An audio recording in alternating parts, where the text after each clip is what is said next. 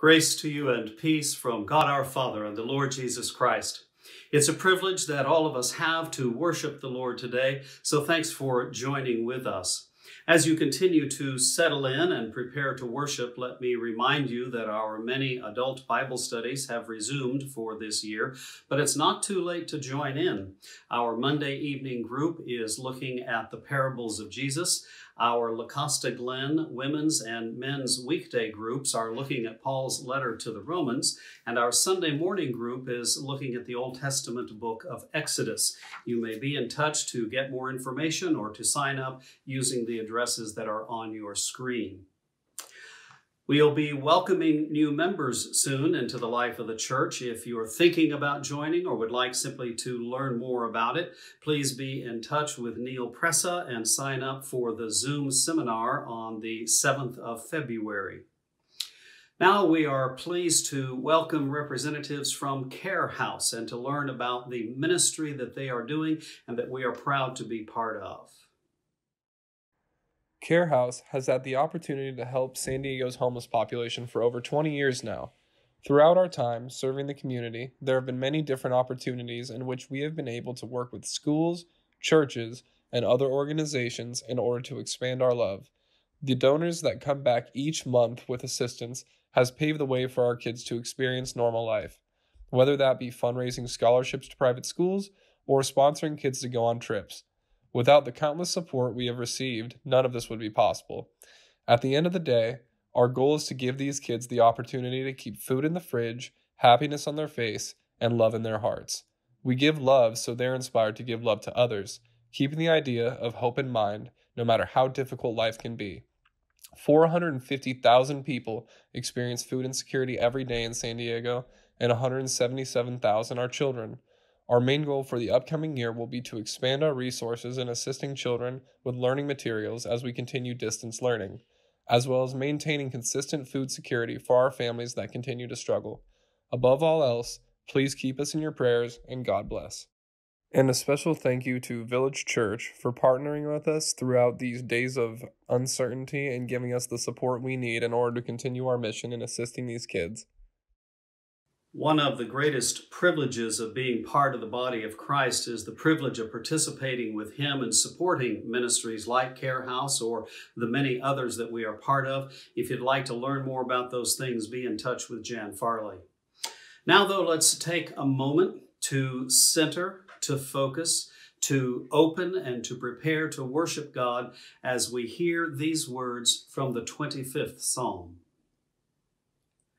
To you, O Lord, I lift up my soul.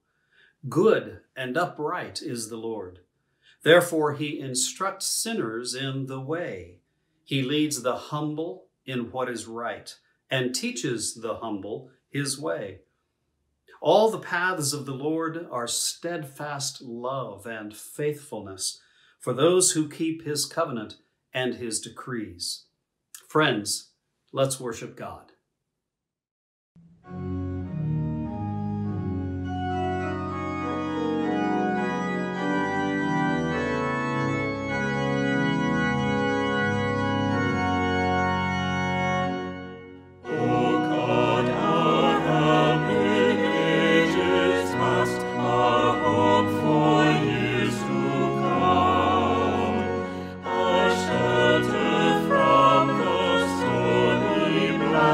And our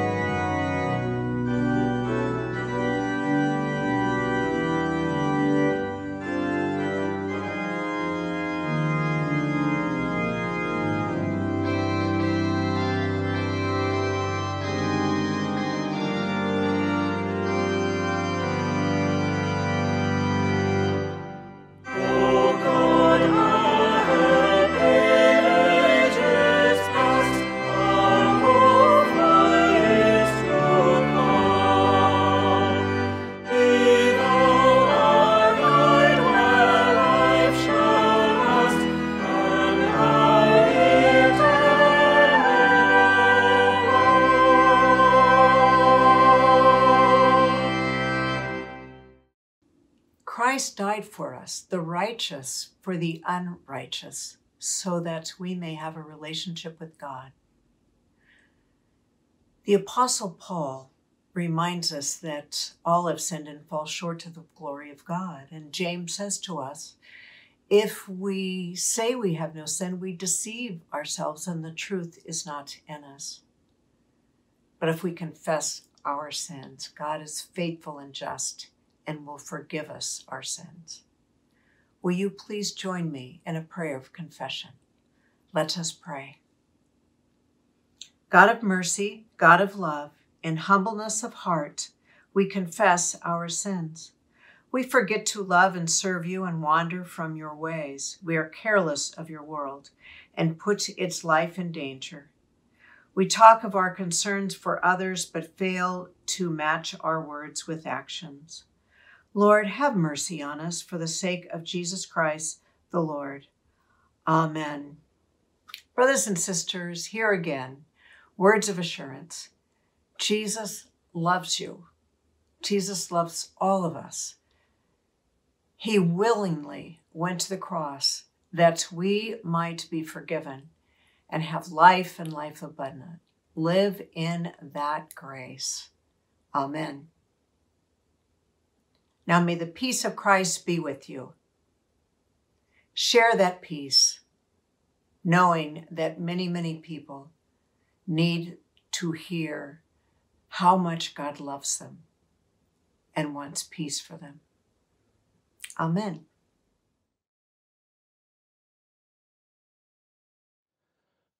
When the music fades and all is stripped away, and I simply come, longing just to bring something that's of worth, that will bless your heart. I'll bring you more than a song, for a song in itself is not what you have required. You search much deeper within, through the way things appear. You're looking into my heart. I'm coming back to the heart of worship, where it's all about you. It's all about you, Jesus. I'm sorry, Lord, for the thing I've made it. When it's all about you, it's all about you, Jesus.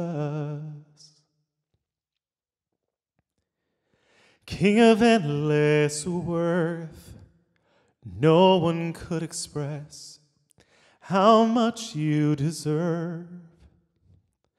Though I'm weak and poor, all I have is yours, every single breath. I'll bring you more than a song, for a song in itself is not what you have required. You search much deeper within, through the way things appear. You're looking into my heart. And I'm coming back to the heart of worship, where it's all about you. It's all about you, Jesus. I'm sorry, Lord, for the thing I've made it. When it's all about you, it's all about you, Jesus. I'm coming back to the heart of worship, where it's all about you. It's all about you, Jesus. I'm sorry, Lord, for the thing I've made it. When it's all about you, it's all about you, Jesus. Good morning, children, and welcome to your kids' message. For this morning, we're going to continue talking about what it means to be responsible with the blessings that God has given us. Your story for this morning comes from the book of Matthew, and it's chapter 25, verses 14 through 30. We don't have time this morning to read each of those verses, so I would encourage you to pull out your Bibles at home and read this full story with your families. Your story this morning is summarized in what we call a parable. Now, parables were stories that Jesus would tell people so that it could help them understand the lessons that he was trying to teach them. Now, in the parable for our story this morning, it talks about 3 different people who received bags of gold from their master. Now, I have here this little bag, and inside this bag, I have this gold coin.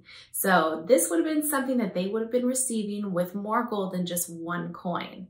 Now, the first person received 5 bags of gold. The second person received only 2 bags of gold, and the third person received 1 bag of gold. Now the master told them, now go and make an abundance of what I've given you and come back to me with what you have. The first person with 5 bags, he came back with 5 more bags, so he had 10 bags to give back. The second person with 2 bags ended up bringing 2 more, so he had 4 bags to give back. Now, the last person with the 1 bag, what did he do with 1 bag of gold? He dug a hole and he buried the bag of gold because he was afraid. When the master came and asked him how much he had made off of the 1 bag of gold, he said that he hid it because he was afraid that there wouldn't be enough left. This is an example of how God wants us to be with our blessings. He doesn't want us to dig a hole and hide all of the things that we have. He wants us to share the gifts and talents that he's given us for his glory. The master looked at this person and said, you know, I wish you would have done more. And God wants us to do so much more with the gifts and talents that he's given us. So that is my encouragement for all of you children at home. God has given you so many gifts and talents, and how can you use those this week to honor and glorify God? We miss seeing all of you. And again, we'll see you back here next week. Bye-bye.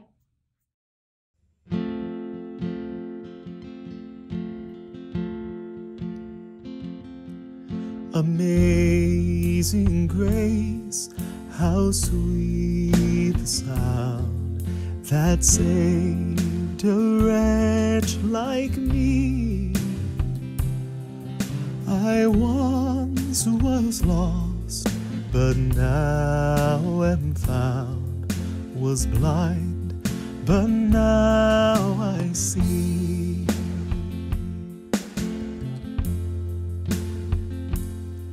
'Twas grace that taught my heart to fear, and grace my fears relieved. How precious stayed that grace appeared the hour I first believed. My chains are gone, I've been set free.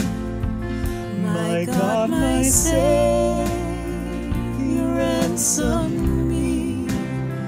And like a flood, His mercy reigns. Unending love, amazing grace. The Lord has promised good to me. His word my hope secures.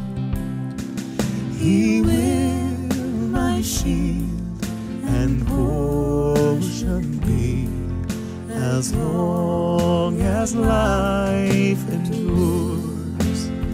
My chains are gone, I've been set free. My God, my Savior, ransomed me. And like a flood, His mercy reigns. Unending love, amazing grace. My chains are gone, I've been set free. My God, my Savior, ransomed me.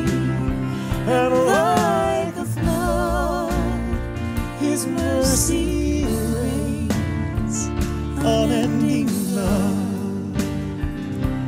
amazing grace.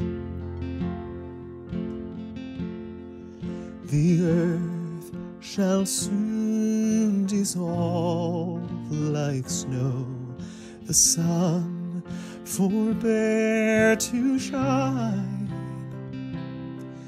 but God who called me here below will be forever mine. You are forever mine. You are forever mine.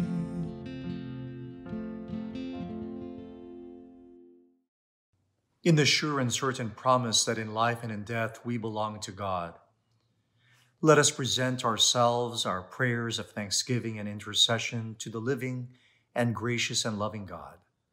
I'll offer a pastoral prayer on our behalf, and then I'll invite all of us to close with the words of the Lord's Prayer. Let us look to the Lord with faith, hope, and love.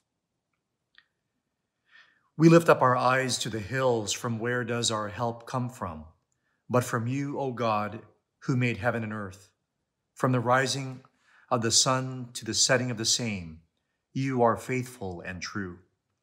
Meet us where we are, Lord, for you know us more than we know ourselves. You know our inmost thoughts. You know the depth of our soul. You know every corner of the earth, for in life and in death we belong to you. Give us words to pray, words of thanksgiving, as we praise you for your unfailing and unending love, for all the ways you provide and bless us, and giving us hope and peace in the midst of great challenges. We are a people broken and unfinished, so mend us, heal the world, where there is much illness due to the COVID-19 coronavirus and other ailments and addictions, human hearts prone to violence in words and in deeds. There is much grieving in the midst of great loss. There is brokenness in relationships, in families, in communities, in churches, and in nations. Heal us, we pray. Comfort us, we plead. Bless Pastor Jack as he shares your word to us. Empower and enable the Village Church and all of your churches and worshiping communities in every place, in our collective witness of the gospel of Jesus Christ. Lord of the nations, we entrust to you the Biden-Harris administration, for all those serving in elected and appointed office, and for all those who are entrusted with the power and authority. Humble them, humble us. Remind them and all of us that you are sovereign, you are Lord, you are King of the nations. Fill all of us with your sense of justice, righteousness, and love. Heal our nation, we pray, a nation bruised but whole, fierce and free, where we are divided, some eager to lift up blue flags and others red flags. Cause us instead to lift up white flags of surrender to you, to surrender and humble our wills, our ways to you. You are the Lord of all. Merge mercy with might, that we would seek not the truth of power, but the power of truth, that which comes from the one who is the way, the truth, and the life. We raise this wounded world into a wondrous one, rebuilding, reconciling, recovering, because you provide the light in the darkness. For there is always light if only we are brave enough to see it, if only we are brave enough to be it. In the one who is the light, Jesus Christ, who taught us to pray, saying, Our Father, who art in heaven, hallowed be thy name. Thy kingdom come, thy will be done on earth as it is in heaven. Give us this day our daily bread, and forgive us our debts, as we forgive our debtors. And lead us not into temptation, but deliver us from evil. For thine is the kingdom, and the power, and the glory forever. Amen.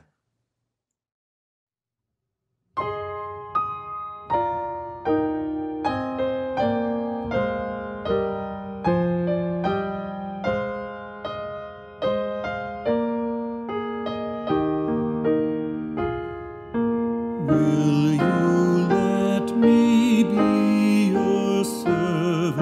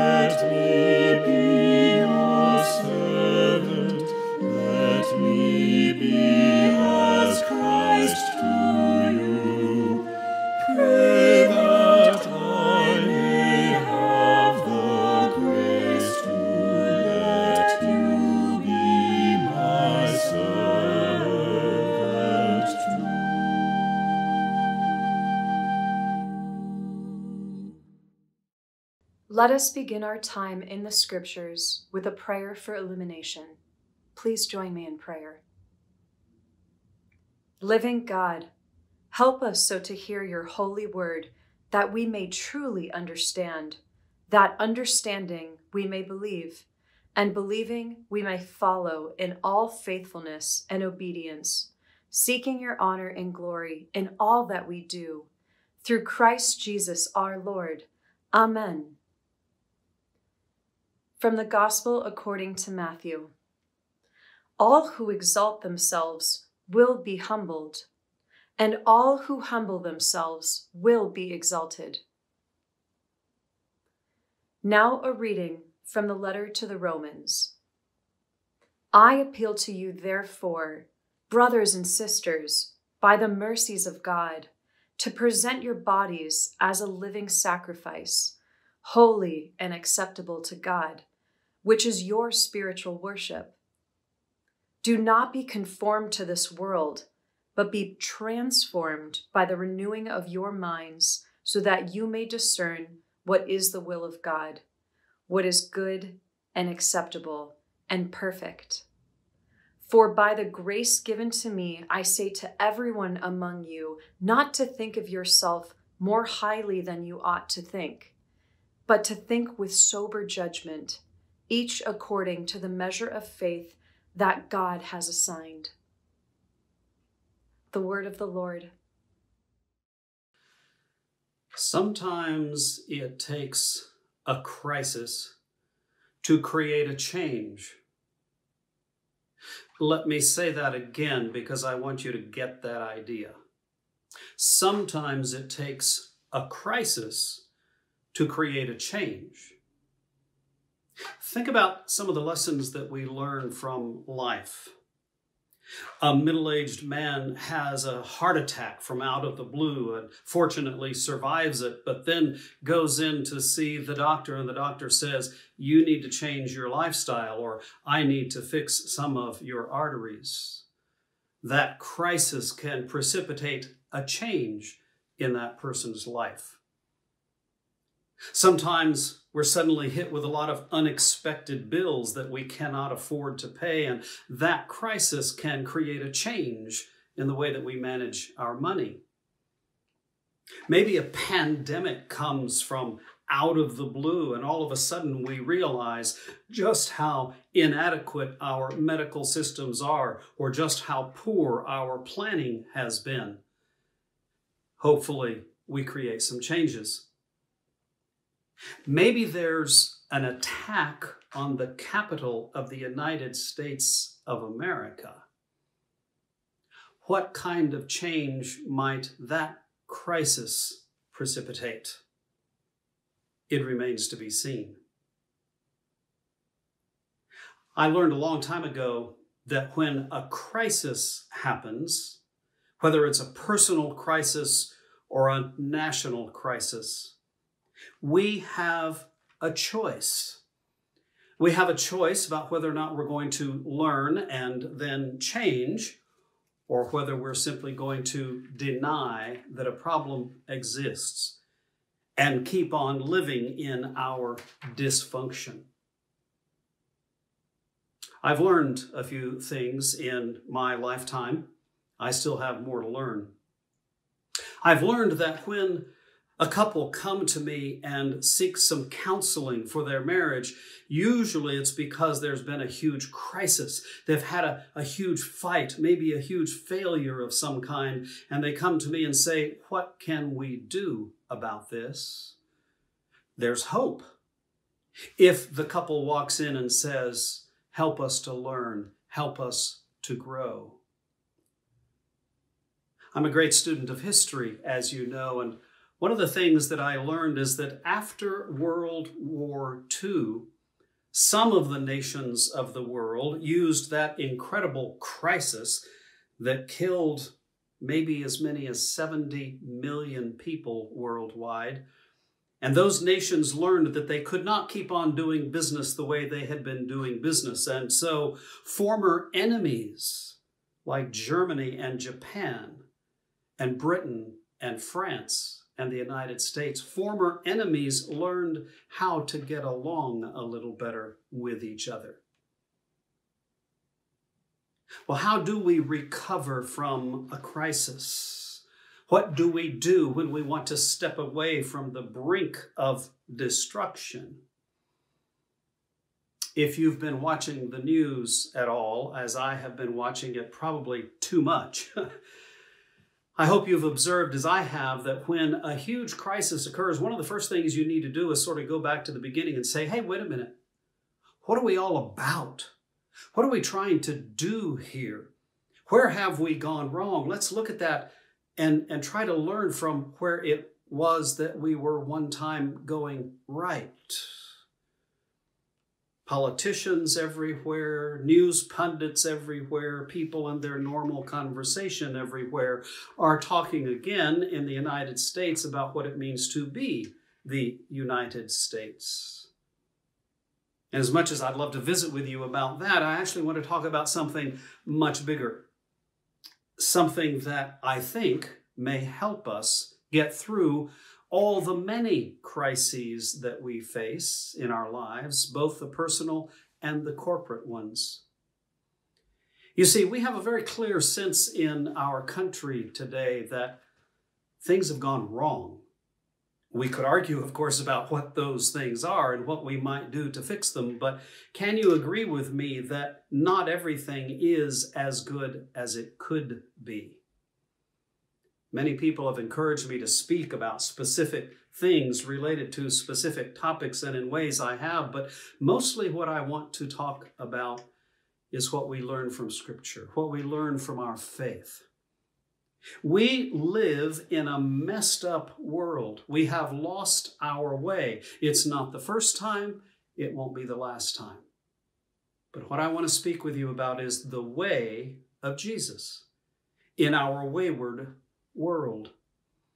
And so today, and continuing through all the Sundays up until mid-May, yes, for a long time, we're going to be having a serious and sustained study and discussion and reflection within ourselves, if you'll go along with me, about what it means to follow Jesus in the world. We're going to be looking at the 12th chapter of the letter to the Romans.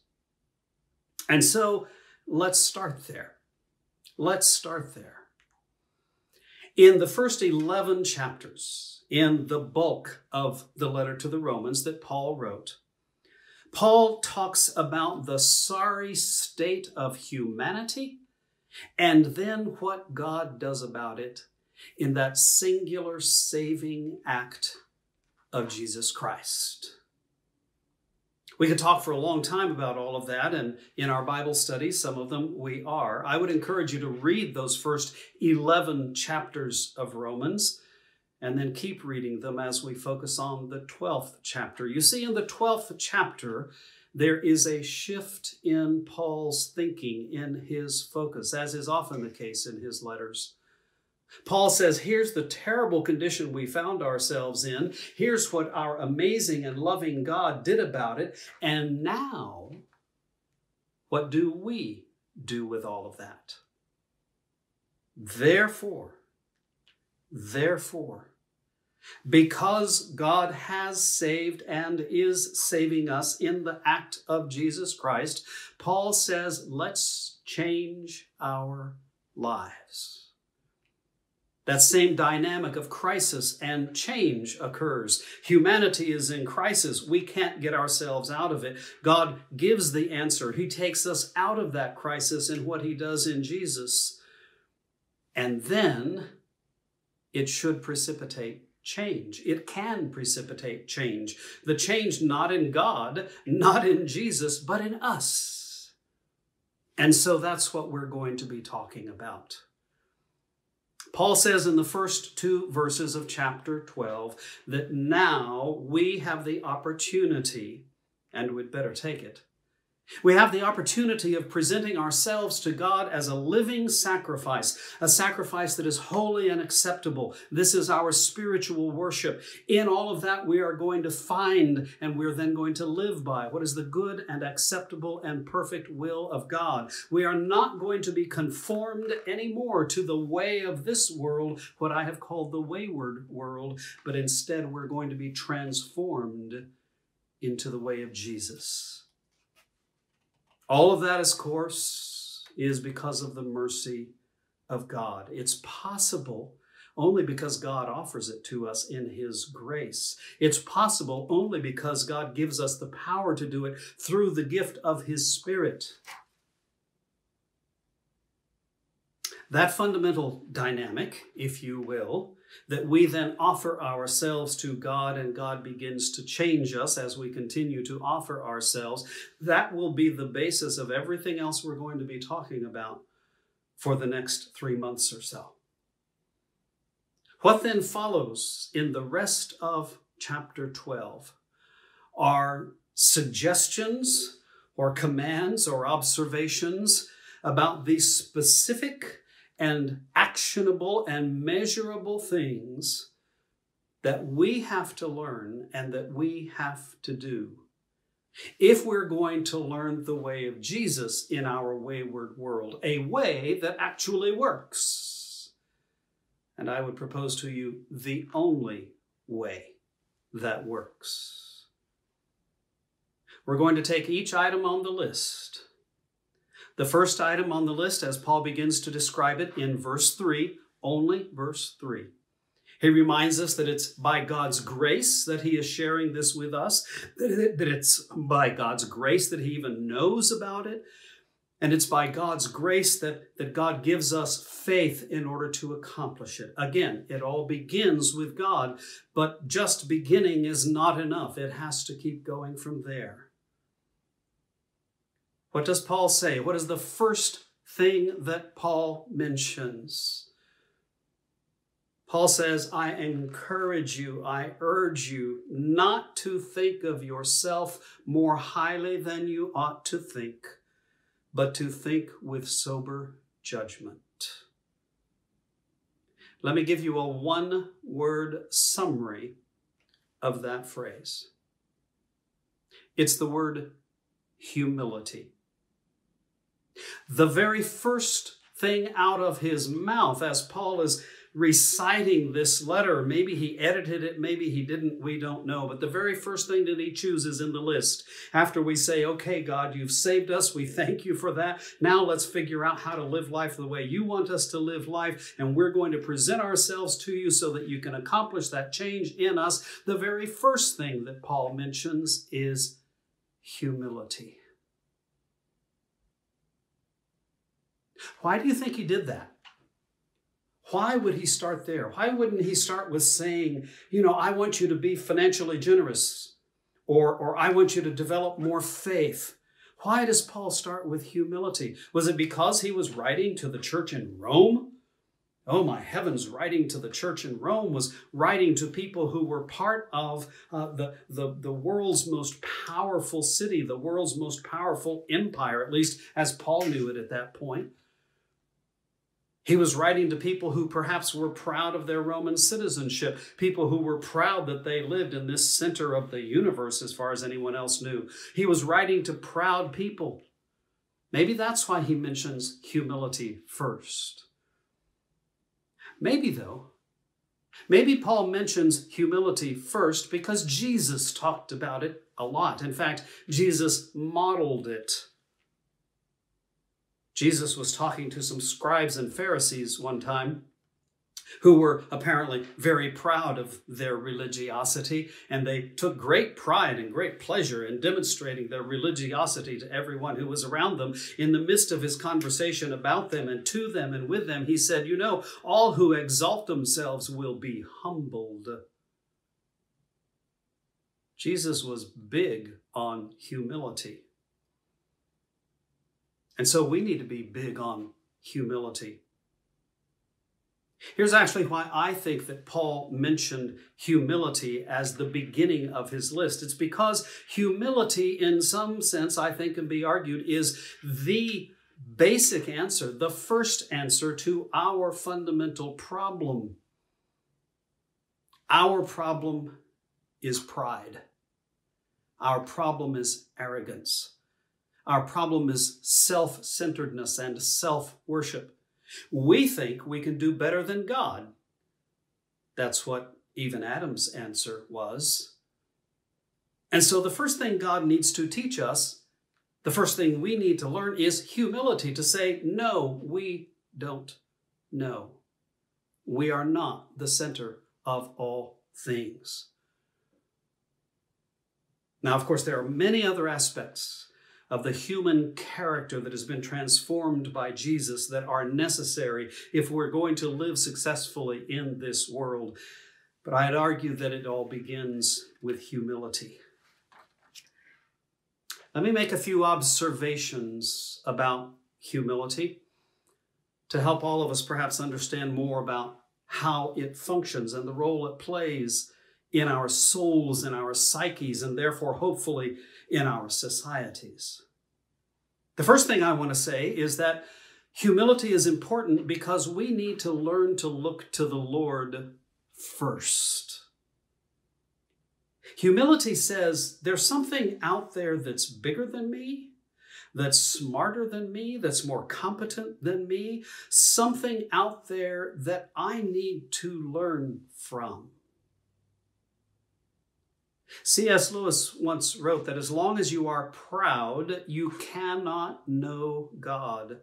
A proud man is always looking down on things and people. And of course, as long as you are looking down, you cannot see something that is above you.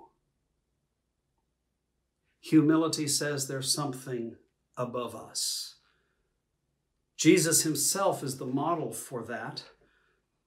As a human being, Jesus learned from the scriptures of his people. Jesus worshiped his God. He prayed to God the Father. He served God the Father. Jesus himself is a study in humility. So what if we learned to start every day by worshiping God? What if we learned to go through every day by worshiping God? What if we learned at the end of every day to worship God? The second thing I want to say is that humility teaches us that we might be wrong. We might be misinformed. We might, in fact, even be self-centered. Why is that important? Well, it's important because the human tendency in all things is to start with me. That's the way we are, and it's understandable in some sense. I wake up and I'm still me. I wake up and I still have me to deal with. And that makes me think that the world is all about me. Albert Einstein said that a true genius admits that he knows nothing. A true genius admits that he knows nothing. Albert Einstein said that. I think he knew more than I did about a few things, don't you? Let me tell you something. I am troubled with today's language patterns that have developed, and I think all of us, to some extent or other, are affected by it. I was taught that when you are speaking about something that involves more than just yourself, you begin with that other person and then you go to yourself. You might say, John and I are going to go play golf, or Mary and I are going to sit down and have a cup of coffee. But that's not the way we talk today. The way we talk, we reverse that. We say, me and John are going to go have some coffee today, or me and Mary are going to go play some golf. Grammatically, linguistically, that's wrong, and that's one small issue. The bigger issue is that we always start with ourselves. Me is going to do this, and me is going to do that. What if we learned that me might be wrong? Me might be misinformed. Me might be selfish and self-centered. Here's another observation. Humility says that I might have something to learn from someone else. Interesting thought. You see, we always know more when we listen to other folks. That's part of what Einstein was trying to say. The problem is that the human tendency, after we listen first to ourselves, because me is more important than thee, the first thing that we learn is that after we've listened to ourselves, then we want to listen only to those who agree with us. So much easier that way if everybody would just align their thinking according to the way that I think. That's the way that we are. But humility teaches that me and everyone else who's just like me doesn't teach us much. Go back and study the stories of Jesus. Jesus talked about half-breed Jews. He talked about women and children and Gentiles and Roman soldiers who were the hated oppressors. He talked about collaborators with those Roman soldiers. And from all of them, he taught examples of true faithfulness. Jesus went to those who were on the other side of things. Those who were not like him or like all those to whom he spoke. Humility teaches us that perhaps we have the most to learn and then the most to gain from those who are not like us. What if men and women agreed that they could learn from each other? What if young and old agreed that they could learn from each other? What if straight and gay, or Republican and Democrat, or tall and short, whatever? What if we all learned we could learn most from those not like us? How about if we learned that people who wear expensive designer dresses to inaugurations may have something to learn from those who wear homemade woolen mittens? Another lesson we can learn about humility is that as we learn from others and as they learn from us, that we grow stronger. So many times now in the way we think of that concept of humility, we think of it as weakness or timidity or cowardice or some ridiculous thing like that. But that's not what humility is. Humility is about learning to become stronger, learning to become bolder, learning to become more courageous as we learn more about the truth and learn to follow that truth that we learn from each other. When the United States of America was being created, there were a lot of strong-willed people who fought tooth and nail about how to do it and when to do it and what to say as we created the documents that founded who we are. But they created something strong and lasting and good. As scientists get together to discuss and describe what a virus is like and how best to fight it, we do it best if we actually learn in humility from what others say is the truth and then look at what the science actually says. When the church was being created by its founders, it went through all kinds of arguments and still is about what's the best way to be the church. You see, as we learn from each other, we learn to grow strong. Let me suggest that we can even learn from ourselves. And that takes the ultimate humility to say that I was wrong and I am learning from my mistakes. George Clooney, the actor, said one time, he said, I watch my old movie Batman and Robin from time to time. It's the worst movie I ever made, so it's a good lesson in humility. And Amanda Gorman who described herself as a skinny black girl raised by a single mother. In the poem that she read for us at Wednesday's inauguration included this line. She said, "And yes, we are far from polished, far from pristine." She's right. It takes humility to say that. It takes humility to begin to learn from that, where we need to polish a little more, where we need to clean up a little more. We learn from our mistakes and we learn from the lessons of others, and we all get stronger. The last thing I want to say is that there's no way to get to that place where we are living in the power of God without going through the doorway of humility.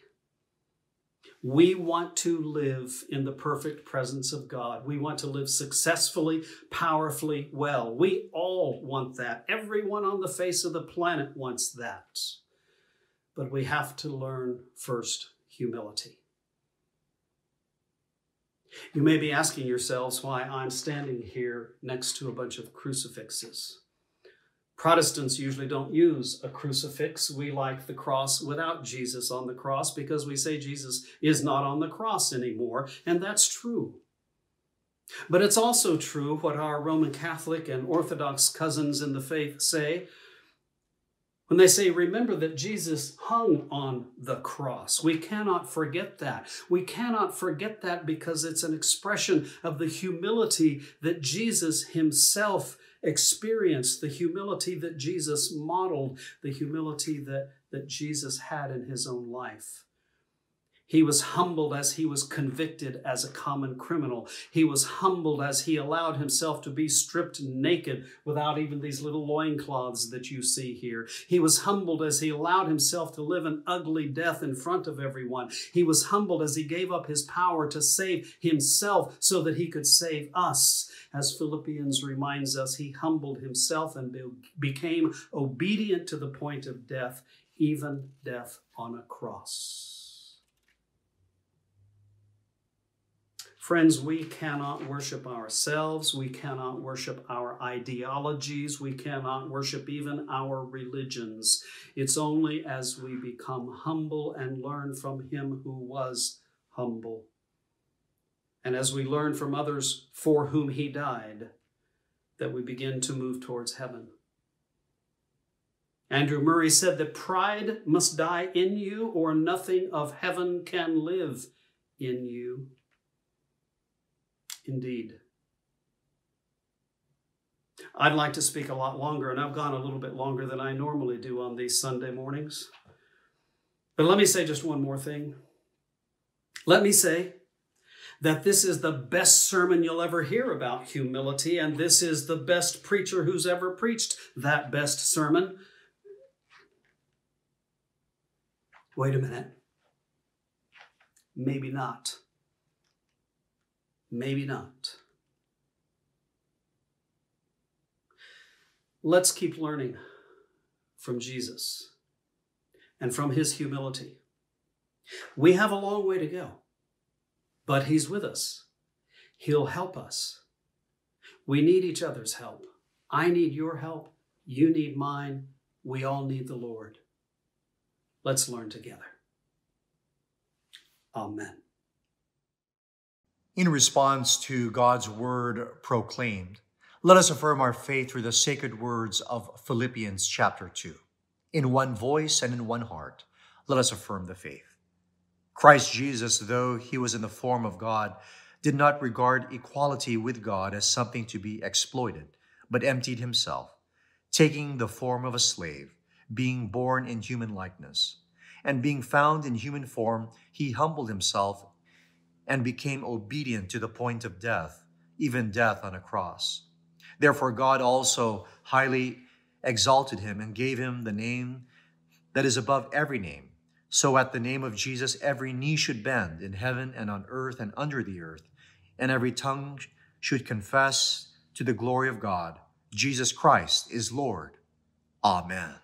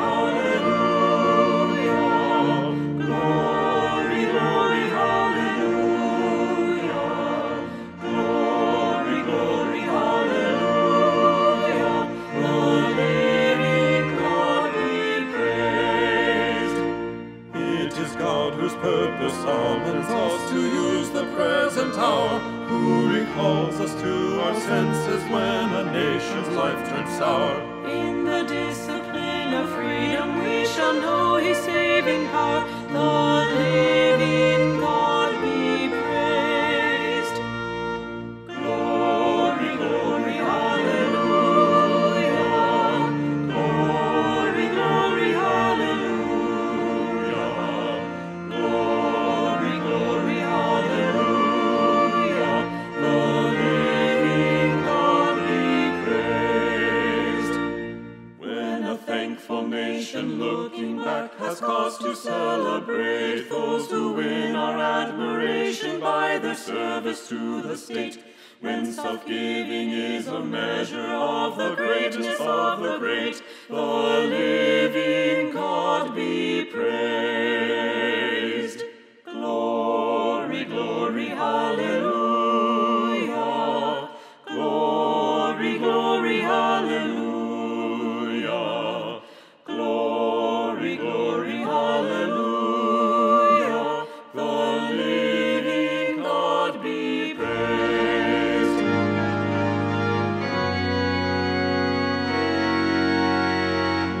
God reminds us every sunrise that the world is ours on this. For the sake of life tomorrow, may our love for it increase. May all races live together, share its riches, day and peace. The living God be praised. Glory, glory, hallelujah. Glory, glory, hallelujah. Glory, glory, hallelujah. The living God be praised.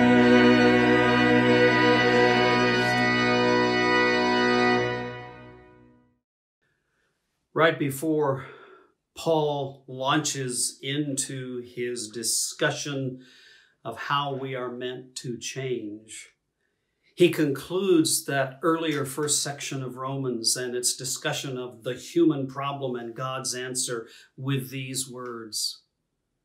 Paul says, "For from him and through him and to him are all things. To him be the glory forever." Indeed, from him and through him, from God and to God and through God are all things. All glory be only to God. That's where humility begins, is worshiping God as God and then letting everything else fall into place. May God be with us all as we learn humility. Amen.